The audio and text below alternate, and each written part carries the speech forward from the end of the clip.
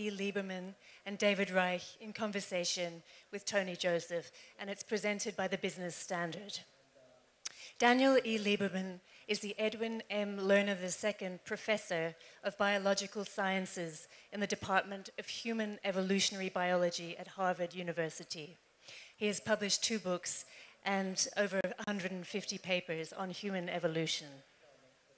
David Reich is a Harvard professor who was named one of 10 people who matter in all of science by Nature magazine in 2015. His 2018 book is Who We Are and How We Got Here, Ancient DNA and the New Science of the Human Past.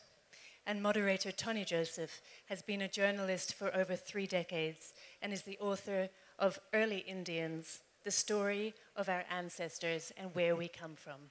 Please join me in welcoming to the stage Daniel E. Lieberman, David Reich, and Tony Joseph for this session presented by Business Standard.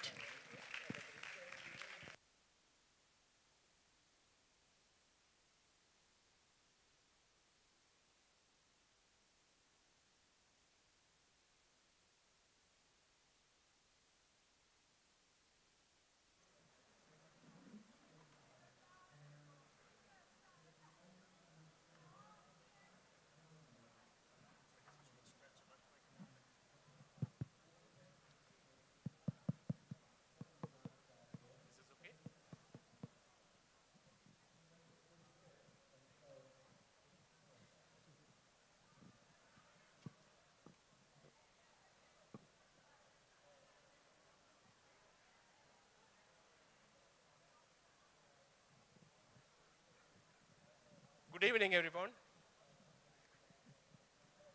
We have an exciting hour ahead of us with a conversation between 2 outstanding scientists from Harvard University who have thrown new light on how evolution has shaped 2 things most important to us: the human body and the human population and society.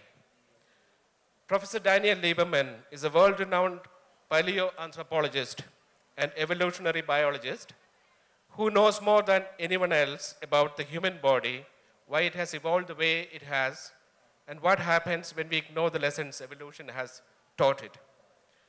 If you haven't read Lieberman's book, The Story of Our Bodies, which came out in 2013, you probably did not know many things that you ought to know.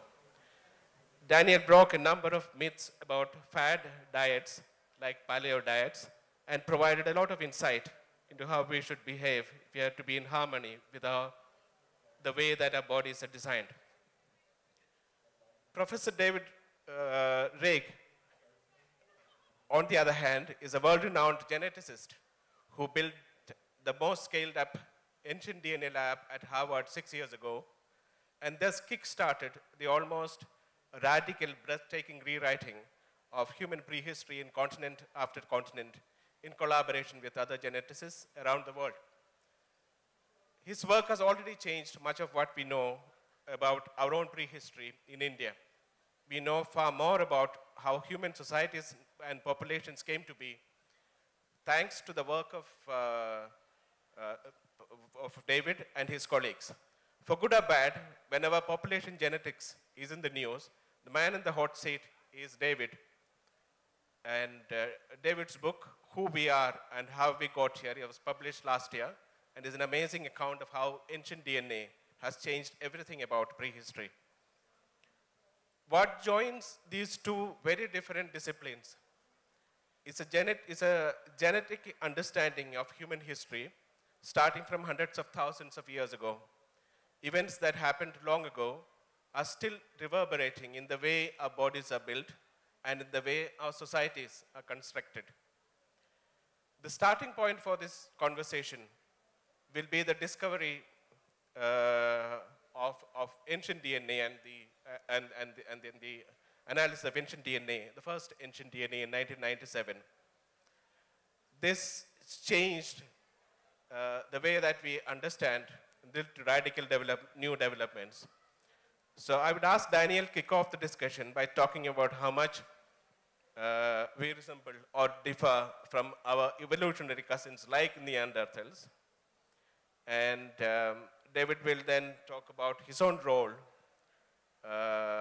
in the discovery of the fact that we all carry as a little bit of Neanderthal ancestry within us. Mostly this will be a conversation between two scientists, and I will intervene to the extent that is necessary to keep the conversation intelligible to the rest of us commoners and to nudge it along paths that addresses some of the common questions that we have. This is a discussion about the science of ancient DNA and the progress it has made in the last few years. We will deep dive into some of the issues that come up in these discussions later on Sunday the 27th, when we will be having conversations with each of them on their own findings and disciplines separately. This discussion will last about 40 minutes and will be followed by a question and answer session. So if you would be helpful if you jotted down the points you want to raise as you listen to this discussion, because the sharper and shorter the questions are, the more questions we can get answers to. So let's start with Daniel, the state of the science in 1997. Well, thank you, Tony, and thank you, everyone. It's a real pleasure to be here in Jaipur. Let me set the stage for you by going back just a few years to 1997, when I was a junior faculty. I just started my job as a professor, and I woke up one morning and opened the New York Times, and there was an article about the first, can you hear me? Okay, the first DNA that came from a Neanderthal. And it was an earth-shattering event. But prior to that moment, we hadn't imagined, people like me at least, that you could get good DNA from a Neanderthal, from a fossil. And prior to that event, there had been a huge debate around the world about sort of two completely different views of human evolution. So one idea, which was a very old idea, was that humans evolved in different parts of the world through long and anciently separate lineages. So in Europe, there was a long lineage of humans that evolved from Neanderthals. In Asia, there was a long lineage of humans that had evolved maybe from Homo erectus in various parts of Asia. In Africa, the same. Everywhere you went in the world, there were ancient, deep roots of the human species. And starting really in the 1970s, paleoanthropologists started to question that idea and to make the argument that humans came from just Africa. And one of the biggest revolutions also came from genetic data. In 1987, a very important paper was published based on DNA of living human beings from around the planet. And that paper showed that all of us have roots in Africa. And that paper and the data that came later on genetics of people around the world, combined with the fossil record, combined with work that people like I was doing on how to interpret the fossils, really had cemented in everybody's mind the idea that humans recently came from Africa, and that when we left Africa, sometime less than 100,000 years ago, we encountered other species. Well, not we left, some of us left. There are plenty of people still living in Africa, of course. But those who left Africa encountered different species, like the Neanderthals in Europe and who knows what in Asia, etc. And to a paleontologist like me, it seemed obvious. If you blindfolded me and gave me a Neanderthal skull and put it on the table in front of me, without any question, I could tell you it was a Neanderthal and completely different from us. Because Neanderthals have a unique set of features that are completely different from any other species, right? They have certain bumps on the back of their skull and certain shapes of their faces, and there are all kinds of derived, unique, special features that make Neanderthals distinct. So we think Neanderthals as a separate species, right? And humans as well have, and this is what work that I've published a lot on, we have skulls that are profoundly different from any other species, structured in a totally different way. So it seemed obvious in 1997 that humans replaced Neanderthals and other archaic humans around the world, and that initial DNA paper that came out in 1997 didn't change that story. But then go 10 years in the future, and I open the New York Times again another day, and there's another argument, and there's another paper, this time based on work by David, showing that Neanderthals and modern humans had interbred using genetic data. And that was really the beginning of the second part of this revolution. And I'm going to let David finish the story. So hello, I'm David Reich. So I wanted to sort of my trajectory as a scientist really starts in 1997. That's when I was doing an internship in a laboratory in the UK. And I was just starting in science. I wasn't even sure I would become a scientist. I thought I might become even a science writer, a science journalist, and I applied for an internship at The Economist magazine for science writing, and I wasn't successful, but they asked, if you have a good story that you might want to write about, why don't you pitch it to us? And I heard from one of my colleagues that someone had sequenced some DNA from a Neanderthal bone, and so I talked to some people, and I wrote an article for The Economist about the sequencing of the Neanderthal genome. It was incredibly exciting. And so that was really the start of my work in science, not as a scientist, but really writing about it and getting a real sense of the thrill of it. After that, I actually worked in a laboratory where the scientists who were teaching me and their scientists who taught them, my academic parents and grandparents, were part of this triumphant discovery of modern human rootedness in Africa, this genetic strand of evidence that combined with the archaeological evidence and the paleontological evidence and other types of evidence, which made it clear that the vast majority of our lines of descent trace their origin within the last 50 to 100,000 years in roots into Africa. And my direct teachers were part of that, showing that. So over the next few years, I tried to use the very primitive genetic data that we still had access to in the late 1990s and early 2000s, when techniques were still about 1 million times less efficient than they are now for generating genetic data, to try to learn what we could about how people are related to each other around the world, how that radiation out of Africa and within Africa happened. And that's what I did for a lot of my scientific work, as well as some other things in medical genetics and discovery of disease genes. So beginning in about 2007, I got the opportunity to work with Svante Pääbo, who is a scientist in Germany who invented much of the technology for extracting DNA from ancient bones. And because my strength was statistical analysis, he invited me and my close colleague who I work with, a statistician, to get involved in the analysis of the data from the Neanderthal bones that they were obtaining. Not just the little snippet of DNA that they had obtained in 1997, but now DNA of a quality sufficient to compare at high resolution to people living today. So it became clear already in 2007 that it would be possible to generate such data, and I dropped a lot of the other things I was doing and spent a lot of my own time traveling to Germany, working with colleagues in Germany to try to understand how the Neanderthals were related. This first 3 set of Neanderthals that we had data from were related to diverse peoples today. So what we tried to do is to ask the question, how do they relate? There was a big open question. Neanderthals lived mostly in Europe. That's where they're best documented, although we now know they lived all the way in parts of Central Asia and maybe even beyond as well. And they're a very well-documented species or group from an archaeological perspective. And a big question was whether they interbred with modern humans as modern humans spread into their territory, which began happening episodically 150, 100,000 years ago in the Near East, and then happened very dramatically after about 50,000 years ago as people from Africa and the Near East spread through the Near East, displaced Neanderthals, moved into Europe, and then within a few thousand years, it's now very clear, really displaced Neanderthals entirely between about 41 and 39,000 years ago. So a question was, as modern humans interacted with Neanderthals, and we know they did interact, we know that there's certain sites where there's layers of tools with Neanderthals, and underlying them are layers of tools with modern humans, and underlying them again are Neanderthals, very close in time, even possible cultural interactions with them at some sites. They must have encountered each other. So did they interbreed?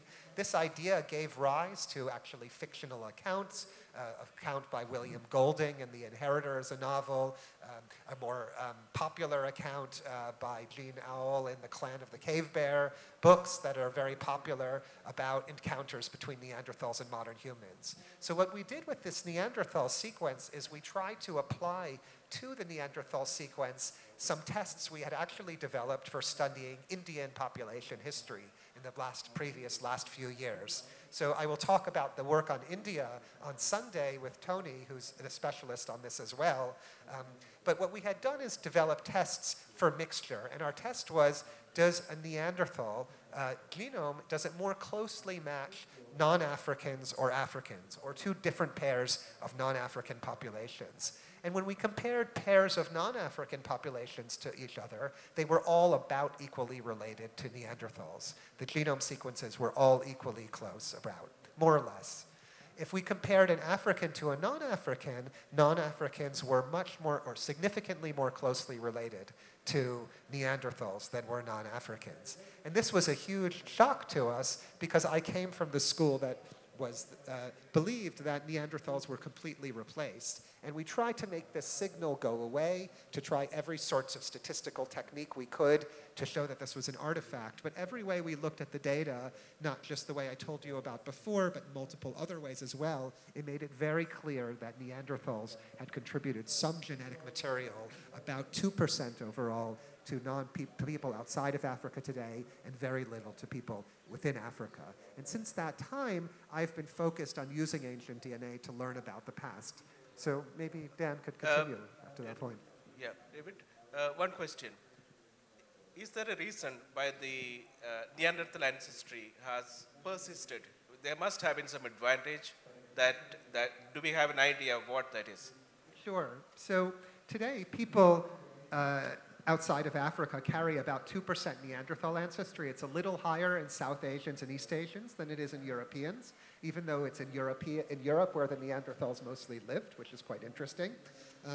But at the time that Neanderthals mixed with humans, the populations probably had a larger proportion of Neanderthal ancestry than they do now.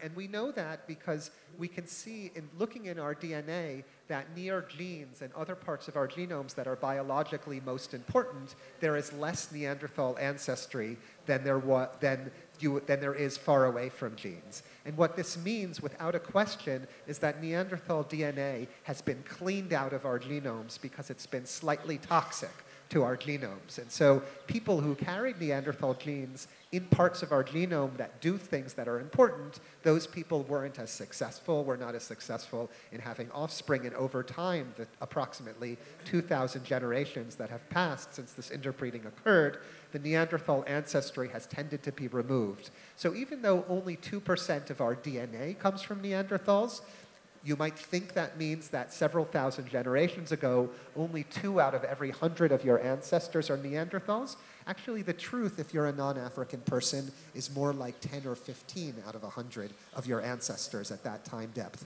are Neanderthals. It's just the bits of DNA that those ancestors passed down to you, or tried to pass down to you, were not as successful in the competition to get into you as the ones from modern human ancestors. And what's left tend to be the parts that are not as biologically important, and so were tolerated in the organism, with some exceptions where key mutations that Neanderthals carried, perhaps to allow them to adapt to the non-African environments in which they had lived for hundreds of thousands of years, were picked up by modern humans and allowed modern humans to do a little better in those environments to which Neanderthals were pre-adapted, but which modern humans, which are an African origin group, had not yet encountered. But you know, what's fascinating about this, there are many fascinating things about this, but I'm sure many of you wonder, what does it mean to have 2% of my genome be Neanderthal, right? That's a common question I get, and I think there's important things to think about. So just from a species level perspective, from a paleontological evolutionary perspective, some people have suggested that means that Neanderthals and modern humans actually aren't separate species. We're all human beings. And to one extent, I would agree that Neanderthals are a kind of human. Their brains were as large of us as they're from the same age. They were very competent, brilliant, successful hunter-gatherers in many ways who were capable of doing the same things that modern humans were doing at the same time. But on the other hand, if any of you were Neanderthal in the audience, even from here with the stage lights, I could probably tell that you would be profoundly different than any of you actually are, right? You would stick out like a sore thumb. there are many profound differences, and we can show that even though there was interbreeding between Neanderthals and modern humans, thanks to David's work and others like Svante Pääbo, that hasn't had much of an effect. And in effect, when we look at other closely related species, we see the same phenomenon.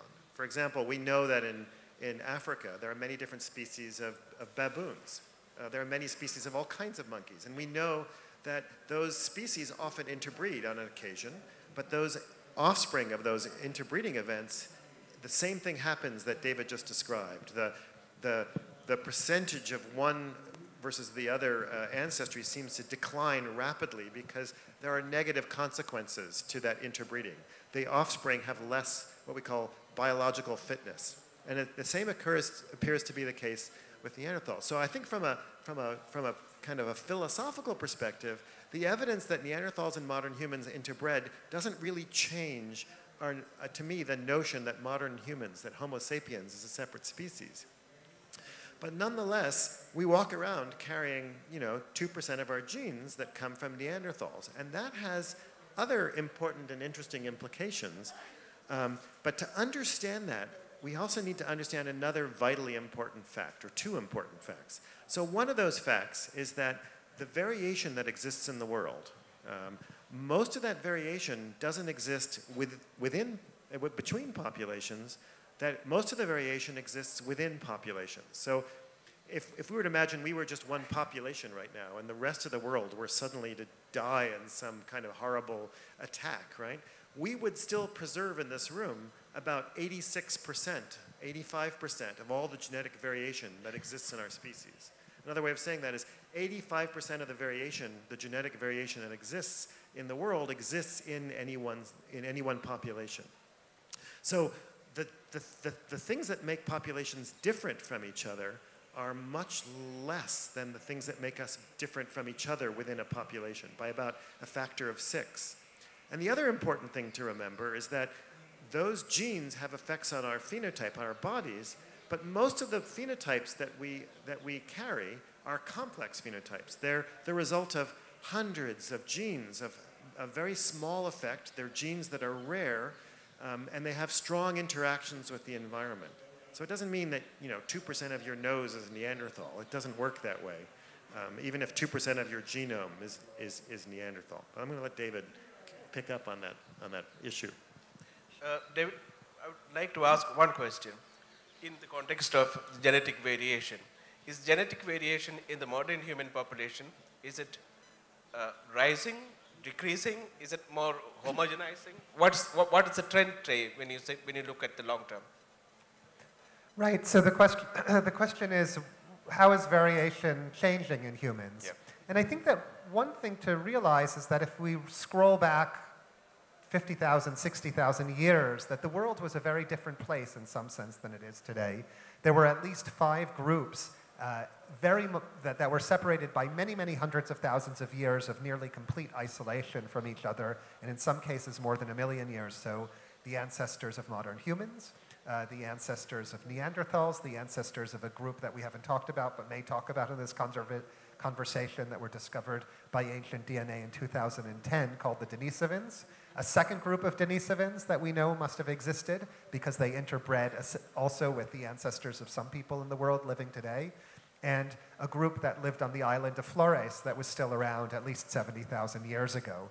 These groups were all living at this time and were separated from each other by many, many hundreds of thousands of years. And within a few tens of thousands of years, we were all alone, our group. And it was a great collapse of human variation, a great loss of human variation compared to what had existed before. That 2% interbreeding of Neanderthals into non-Africans, that 4 to 5% of Neanderthal interbreeding, of Denisovan interbreeding into the ancestors of people in New Guinea and related groups, that captured a little bit of that ancestry from those groups, but most of it disappeared. So today, and for the last 50,000 years, we've been much more homogeneous. And in each part of the world, as groups have separated and lived in different parts of the world, in South Asia and East Asia, and different parts of Africa and the Americas, and so on, there's been periods of isolation when variation has increased, but variation increases slowly biologically by a very gradual accumulation of mutations and random genetic changes and changes under selection, and then it's homogenized by episodic massive convulsions of mixture that we'll talk about on Sunday in this subcontinent of South Asia, and then separated, then again, periods of stasis and relative less mixture, relatively little mixture occurring. So the question of how our variation is heading is an interesting one. Mixture events don't lose variation overall, they just mix it all together. But they do, and so overall the variation in populations today goes up. So if we take DNA, ancient DNA from hunter-gatherers from Europe from 8,000 years ago, they have less variation than anybody living in any population today, including in the Brazilian jungle today. So they have an unprecedentedly low amount of genetic variation, as did Neanderthals actually. But then they mixed with other people to produce much higher variation populations, and that variation is all in us today in various proportions, depending on what population you're from. And I think another, to add to that, is that people often think that because of the modern world, because of medicine, because of airplanes, because of agriculture and refrigeration and antibiotics and things like that, that selection has stopped, that almost that evolution has ceased to exist. And I hope I can dissuade you of that notion, because if you think, natural selection is really the byproduct of three things, right? It's the byproduct of ancestry and heritable variation, so that you have, you inherit similarities from your parents. That's part one. Second, there's variation, and that variation, of course, as we said, is heritable. Some of it is heritable. And finally, differential reproductive success, sometimes caused by competition. I have one child, and you may have two, and Tony may have three. I have no idea. But the point is that we all leave different numbers of offspring to the next generation, and if there's any genetic basis for any of that, and we know there is, that means that natural selection is always going to happen. It's still happening right now. It's ticking along, because natural selection is nothing more than the outcome of those three things: variation, heritability, and differential reproductive success. So it's very hard to predict where things are going, but people are trying to measure it. So for example, outside of Boston, there's a very famous town called Framingham, where for 3 generations now, we've been tracking the genes of those individuals in that population, and we can, and the population's big enough and the statistical methods are good enough that we can actually show there's been very small, but nonetheless measurable and detectable selection in that population. So for example, women who are slightly shorter and slightly plumper have had a reproductive advantage over the last generation. Very, very, very, very slight. Now that doesn't mean that that's going to happen in the next generation. I mean, the pendulum could swing back in the other direction, and maybe taller women will do better in the next generation. But the point is, selection is still going on today. But it's going on in a gigantic 8 billion species, individual species, in which our environments have shifted dramatically, changing the kind of selection that's going on. So one of the things I wanted to give you a flavor of with what we're doing with ancient DNA, and to sort of take you a little bit on what's happened in the last 10 years or 8 years since the first genome-wide data from Neanderthals and other humans was produced, is that there's been a vast increase in the amount of ancient DNA data available. From the first genome sequences published in 2010, which was 5 individuals, we're now at more than 2,000 published genome sequences. There's been this super exponential rise in the number of whole genome data sets from humans. I've retooled my entire laboratory beginning in 2013 to generate such data and interpret it to learn about the past. And one of the things that we can do with ancient genomes is to actually study how biology or how genetic variations that affect biology have changed over time. And so, for example, we in our laboratory have generated data from several thousand people, not all of it published already, from Europe from the last 10,000 years, from the hunter-gatherers of Europe who were there before farming got to Europe after 9,000 years ago, to the first farmers who were there between 8,500 years ago and about 5,000 to 4,000 years ago, to the new ancestry that came in from the steppe north of the Black and Caspian Seas and is an important component of the ancestry of Europe today and also actually of South Asia. These three components of ancestry, we can track them in time and see the frequency of genetic variations and how they change over time, and we can do something that we couldn't do before the advent of ancient DNA, which is to watch the experiment of evolution rolling forward in time. Dan talks about the Framingham's heart study, a beautiful study in 3 generations, but here is a study of many hundreds of generations where we can watch what happened over time. And for example, we can see that the people from the steppe north of the Black and Caspian Sea, we know what the genetic variations are that affect height, people's total stature in Europeans. And we can tell that those people were genetically selected to be taller, or rather perhaps the ancestors of European farmers were genetically selected to be shorter in the time since those two groups separated. So we can watch that change over time and track it over time. We can watch the ability to digest cow's milk, whose basis we know in Europe evolve over time from its near absence in the population before 4,000 years ago to its rapid rise in frequency in the population after 2,000 years ago. So we can document for the first time this experiment of nature occurring in these large sample sizes we have available. And that's potentially one of the most exciting things about ancient DNA, in addition to the information it conveys about migrations, the ability to watch biological evolution happening over a time that's long enough for natural selection to have quite meaningful average effects. One question. Today we have the population is many multiple of what it used to be a few centuries ago. So the field in which selection happens is far larger. So is probably the number of situations in which human beings today find themselves, partly because of the changes they themselves have made. Would it therefore be correct to say that the evolutionary pressure today is higher, taking both these factors into account, than earlier? Or is it the other way around? Well, I mean, it's a mixed bag. It's a complicated story. So, for example, one thing, if you have, all of us have mutations. Like all of us in this room, I think the average is about 100 per person. Is that am I right? Less, actually, but yes, approximately a few dozen. Yeah, okay, but all of us have some of the mutations, and only a fraction of those mutations are expressed in our bodies in a way that selection can act on.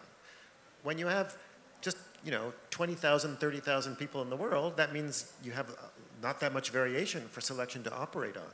When you have 8 billion people, that's a heck of a lot of variation that suddenly natural selection can act upon. So that's in a way a way to make things, to supercharge things. But on the other hand, when you have an enormous population of 8 billion people spread around the globe, and you have a gene that might be really good for you, right?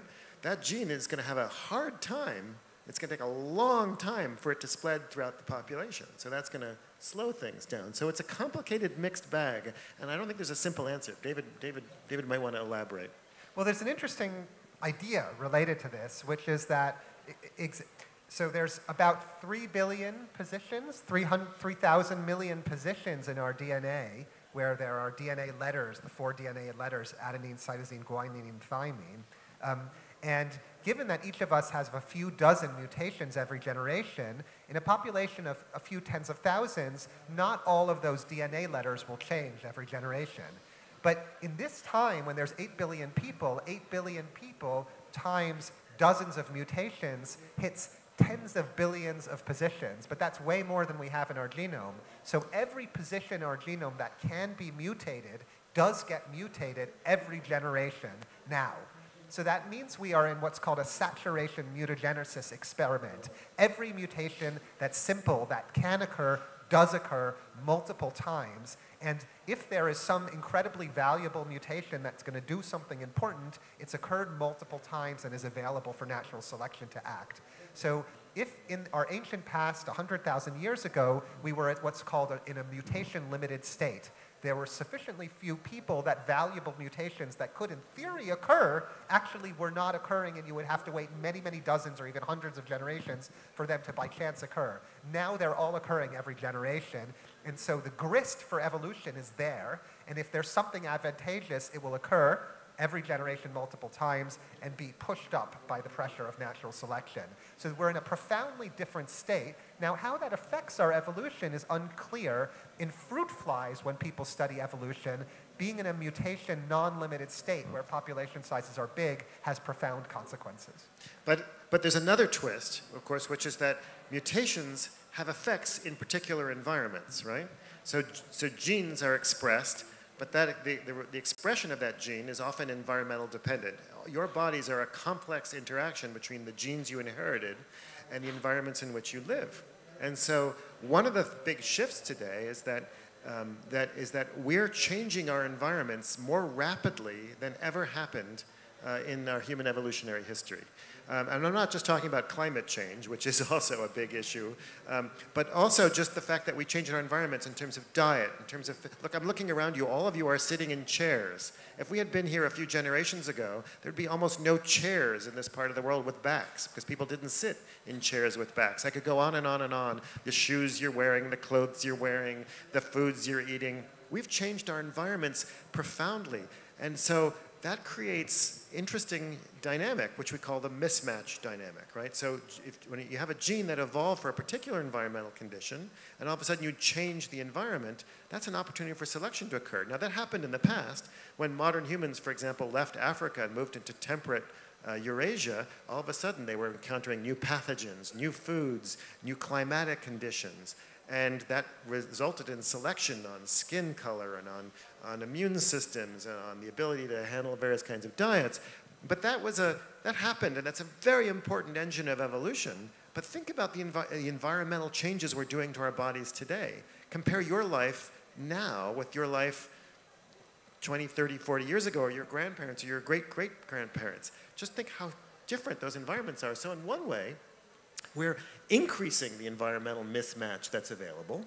But in another way, we also can temper that because we have medicine. If you get diabetes, and you may have there's a genetic basis that, that makes you more likely to have diabetes, you can go and get a pill from a doctor that helps you deal with it. So it's very, very hard to parse out, what are the environmental shifts that are pushing evolution, and what are the environmental shifts that are breaking evolution. But there's no question it's still going on.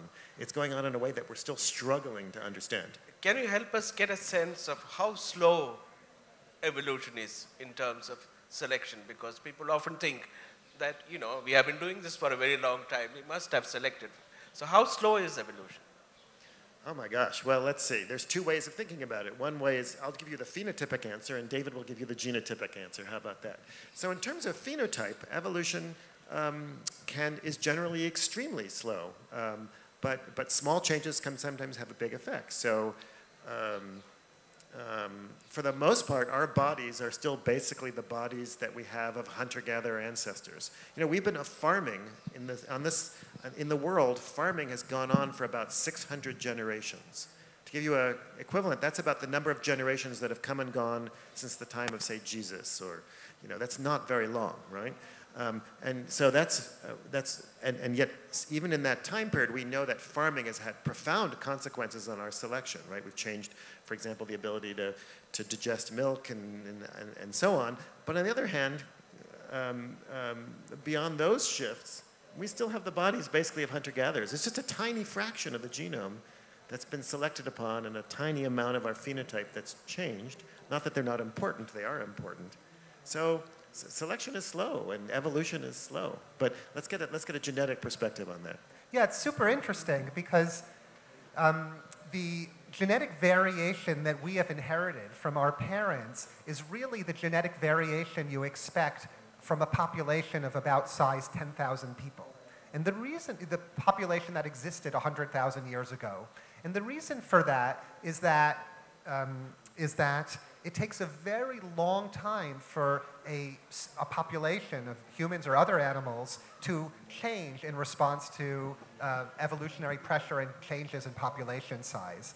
And so So for example, we are right now a population of 8 billion people, and the amount of time it will take to get to our new equilibrium state where our genetic variation looks like what you might expect from a population of 8 billion is 8 billion times 2, so that's 16 billion times 30, the number of generations, years. So that is about 50 billion years, 3 times the age of the universe until we're going to equilibrate. And that seems like a long time. So in fact, we're on the way to getting there, but we're actually much closer to where we were with our ancestors 100,000 years ago. And so we're stuck like with the variation that our ancestors had on the way on a very long journey to being equilibrated. So it's like a freight liner that's heading toward a big ship or a tanker that's heading toward a little something and trying to stop. It's very slow. It's going to be very hard to turn. And so, you know, after agriculture comes in the Near East or in China or in South Asia, you have a few thousand years to patch the body, you know, adapt to be able to digest some cow's milk or some carbohydrates, you know, change your limb proportions a little bit, change your skin color a little bit. But these are just like little patches on our hunter-gatherer biology. And it's a really slow process for biological evolution to affect things.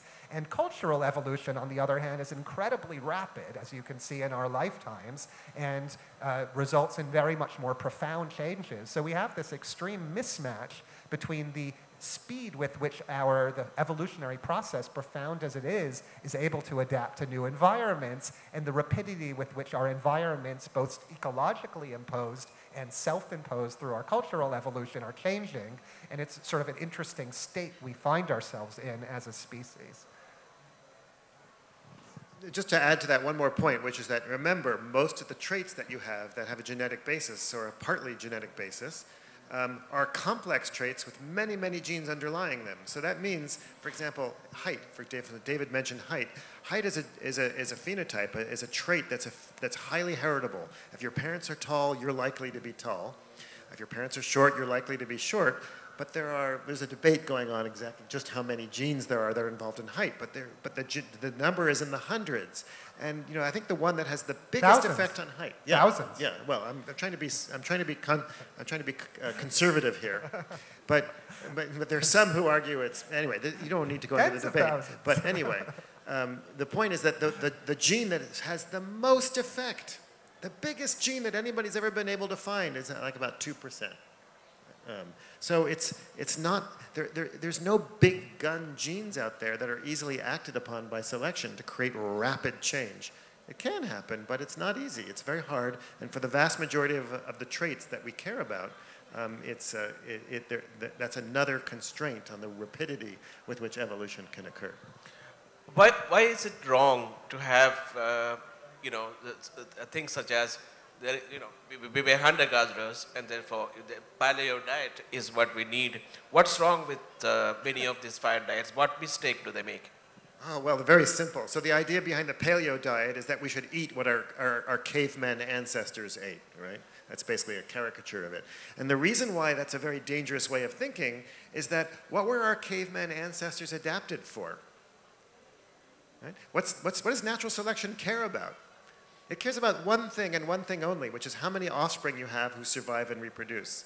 It doesn't care if we're happy. It doesn't care if we're nice. It doesn't care if we're healthy. It only cares if we're healthy insofar as health promotes reproductive success. So if our ancestors ate a particular diet, that diet was presumably selected for, to some extent, or our bodies were selected to handle that diet because it helped increase our reproductive success, not our health. A second problem is, like, which paleo diet are you going to pick, right? If you went to the Hadza in Tanzania, you'd pick one diet. But if you went to, the hunter-gatherers who were living 20,000 years ago in the Middle East, you'd pick another diet. If you picked the hunter-gatherers who were living here in India, you'd find another diet. There was no one paleo diet. There were thousands of different paleo diets. And so there's no paleo diet to even pick in the first place. So what you're saying is that the hunter-gatherer was optimized for being generalists. Yeah. Generalists rather than... Yeah, exactly.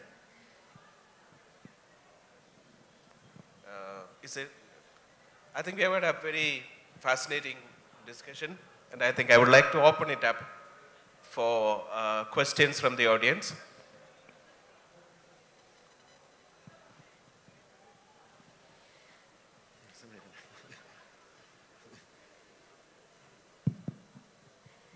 Namaste, welcome to India.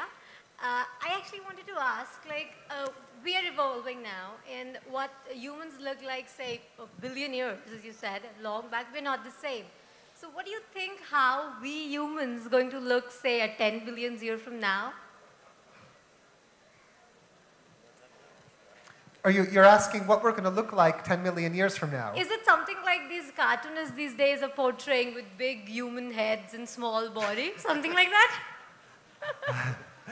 I have no idea. When I think about that sometimes, I don't even let my mind go there. I think we're putting ourselves to such an extreme ecological and climatic and Malthusian population state that I think that any idea that we're going to be maintained in a situation like we are in now for a long period of time, like hundreds or even thousands or even tens of thousands of years, is highly unlikely. There's going to be some massive disaster, and I think it's going to be hard to project behind that disaster. But remember, the dynamics of selection aren't going to change, right? So when people imagine big brain sort of aliens of the future, right? They're telling us something about what we think is really special about human beings, which is our big brain. But I actually can tell you right now that that brains have actually been getting smaller, not bigger, in our recent evolutionary past. I mean, our brains are pretty big, but any bigger is not going to necessarily be any better. In fact, think about the problems it would cause for giving birth. Everybody would have to have a C-section, for example. So we need to be really. It's interesting. I think our fantasies about, or that you sometimes read about what people are going to be like in the future because of selection, tell us much more about our own conceptions of ourselves than any scientific information. Thank you.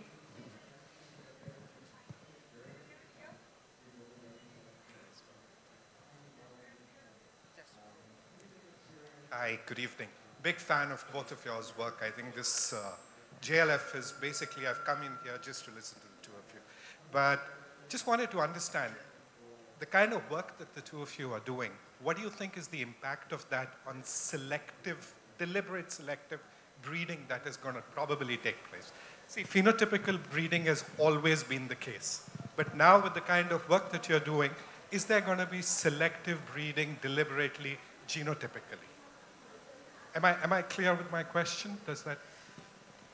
Yeah, that's a very important question. So what are I think that maybe you're asking for questions are what are the potential uses and abuses of genetic data to guide breeding and decisions about who to interbreed with, and even among couples, which of their eggs and sperm to choose, and even how to modify them. And as the technologies to do this become more powerful, and they are rapidly becoming more powerful and arguably not quite there in a lot of respects, it's scary and also important to think about the ethical issues associated with that. There was recently a conference in Hong Kong where it was announced that there was a genetically engineered human baby with an engineering that was not necessarily a good engineering, and that baby is going to be potentially cursed for the rest of its life with these changes. And so these are things we have to think about profoundly if we're going to play God with genetics. Of course, we do play God with the genetics of domesticated animals, and we're already using genetics to guide interbreeding of animals, and so it's just interesting to think about all of this. But the notion of breeding human beings in an artificial selection, I find so chilling because it's disrespectful of people's rights to make their own decision. And I do hope that, I mean, from an ethical perspective, there are so many ethical landmines about the potential risks and the harms, not just to particular individuals, but to the species as a whole. But most fundamentally, there's an ethical dilemma. There's I think a very clear, bright ethical line about to what extent is it appropriate to take to remove from individuals their right to make decisions about how they want to reproduce. I hope we never ever cross that line. I hope so too.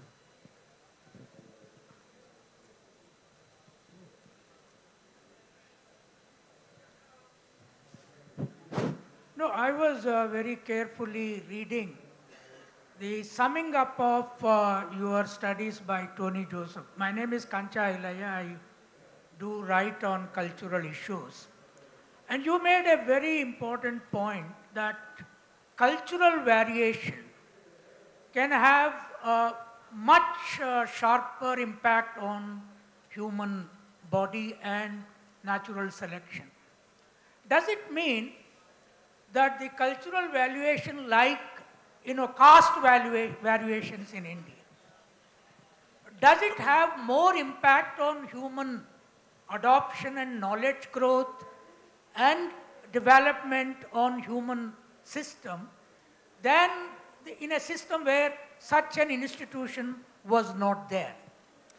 I think the answer to that question is unquestionable, that cultural evolution is a far more powerful and rapid force than biological evolution. And we even know that from the past. If you went back in time and tried to think about the cultural shifts that have occurred since agriculture, or since the Industrial Revolution, or even now the web and the technological changes that are occurring in our life, there's no genetic mutations that underlie any of those shifts. There was no gene that suddenly got people to figure out how to invent the wheel or farm lentils or rice or wheat. There was no gene that gave us the internet, right? So there's no question that cultural evolution is far outstripping biological evolution as a force of change. But there's also no question that there's a dynamic, there's an interaction. This is called sometimes dual inheritance theory. Cultural evolution can then sometimes affect genetic evolution, not to the same degree by any stretch of the imagination, but think of the simple example. When humans were first moving out of tropical Africa into temperate Eurasia, right? They suddenly were encountered environments like today where it was really cold, right? And the ability to have clothing and fire and various other, housing and various other ways to cope with climate change then enabled selection to operate on other aspects of our biology, for example, to tolerate cold differently in one population versus another. So it doesn't mean that biological evolution ceases to exist, poof, like that. No, it gives opportunity for new kinds of biological evolution, but nonetheless, you cannot overlook the fact that cultural evolution is a far more profound and powerful source of change.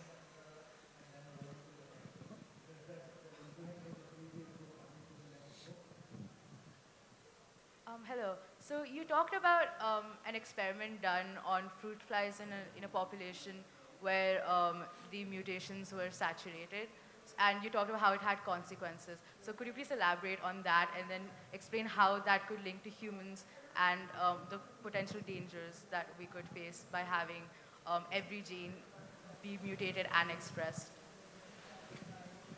Right. So the question is, how does biological change, how does a big population size, one way to respond to your question is, how does a big population size affect evolution differently from a small population size? And one way to see the answer to this is that if you have a big population size, almost every mutation that causes an effect will be different because it's originated in a different person.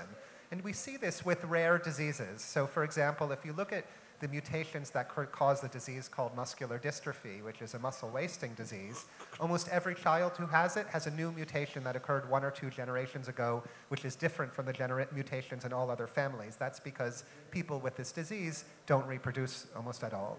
And so as a result, these mutations don't get passed on, and they just occur again a few generations later in some other family. And so what you actually have is a situation where where instead of a single mutation that occurred a long time ago being responsible for this disease or this effect again and again, it's many independent mutations causing it.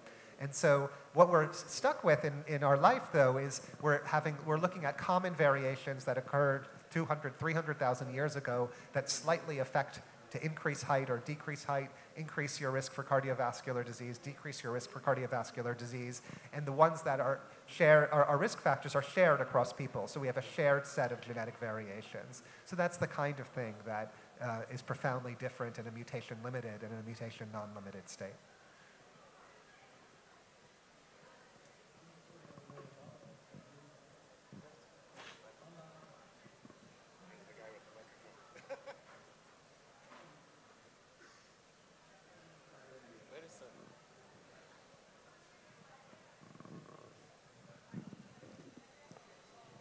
Who has the microphone? I think we lost our microphone guy. Pardon? I think we lost our guy with the microphone. Could someone shout and we'll just answer? And I'll repeat your question.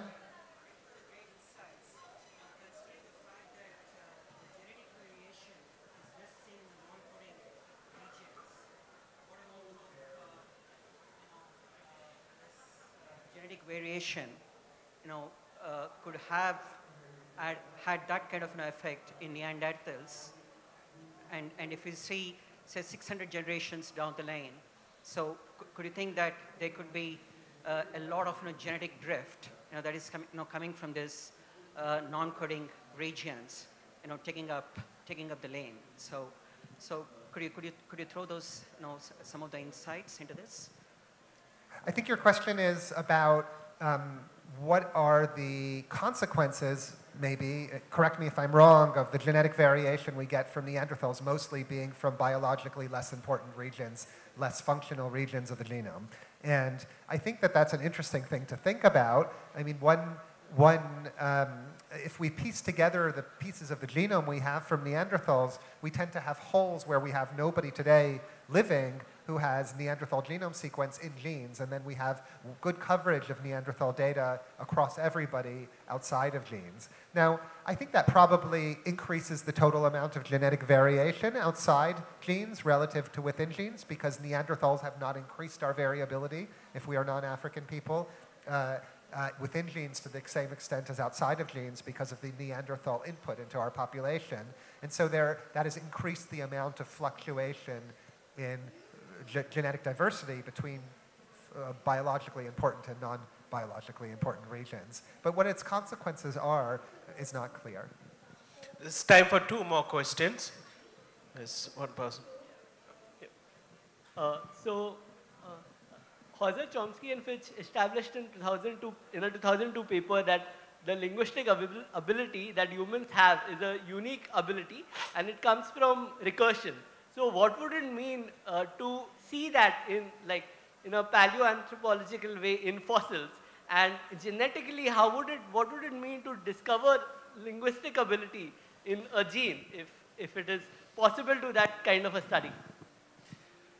So, if I think I understood the question correctly, the question is really about the genetics behind language. Is that correct? Correct. So, language, like other complex traits, is a very complex trait, maybe one of the most complex traits we have. And there's a very vigorous and deep debate still going on about to what extent humans have a different capability in terms of linguistics than, say, other humans, including Neanderthals. And it's very hard to study this. One problem is that speech doesn't fossilize. So the best evidence that we have comes from the ability to produce sounds with our heads, and there is some compelling evidence that humans might have had the ability to produce slightly more articulate, more comprehensible speech than Neanderthals, and that has to do with the ratio of the length of your face to the height of your neck, and that has important acoustical effects. But we also have some genetic data. So for example, there's a very famous gene called FOXP2, and humans have a derived feature of that gene, which we share with Neanderthals, and Neanderthals also had that. So nobody's arguing that Neanderthals couldn't speak, or the ability to speak completely arose de novo since Neanderthals. It's going to be a much more complicated story. But does anybody actually know the answer to the question that you ask? Absolutely not. Are there a lot of people who think they know the answer?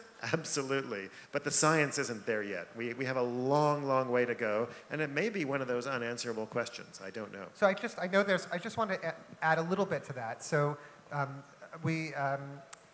think Chomsky is attracted to the idea that there was the big leap forward or big change in human archaeology that happens 50 to 70,000 years ago, known as the later Stone Age or Upper Paleolithic Revolution, might be related to the use of a much more advanced type of language that evolved at that time or shortly before that time. But that can't be true. And the reason it can't be true is the major diversification of present-day human lineages occurred well before that. So Khoisan groups who are well represented in southern African hunter-gatherers, and lineages represented in Central African hunter-gatherers, sometimes called pygmies, separated 200,000 years approximately, largely, from all of the other lineages within Africa and outside of Africa today. What that means is that if you have, and these groups are of course fully, richly, in fact, more able to use a lot of linguistic abilities than are other groups, than groups today. So if you argue that it evolved 50 to 70,000 years ago, which is Chomsky's favorite idea, then it have to evolve in one of these groups, not the others, and yet all of these have these rich linguistic abilities. So that makes you think about that hypothesis. We have totally run out of time. Thank you very much to everybody. You can catch Daniel and David when they're outside of the dais. Thank you very much to both of you. Thank you all. Huge thank you to Daniel E.